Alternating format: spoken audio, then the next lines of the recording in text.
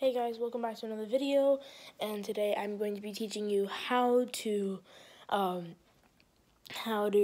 submit or refund a skin in Fortnite in the last 30 days, and I'll be teaching you on how to do it on Nintendo Switch. I will do another one maybe on PS4, so make sure to follow along, and I'll see you on the TV.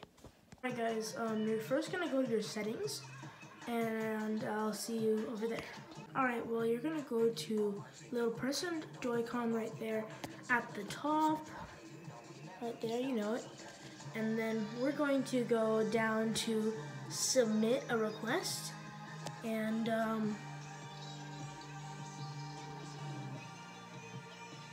like that, and press submit a request.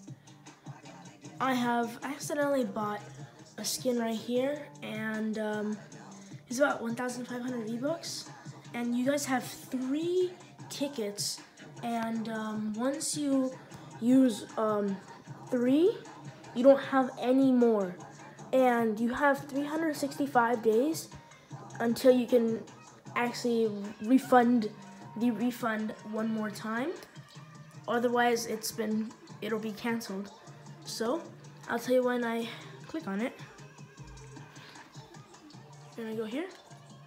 Then I'm gonna say accidental purchase and submit return request in 3, 2, 1.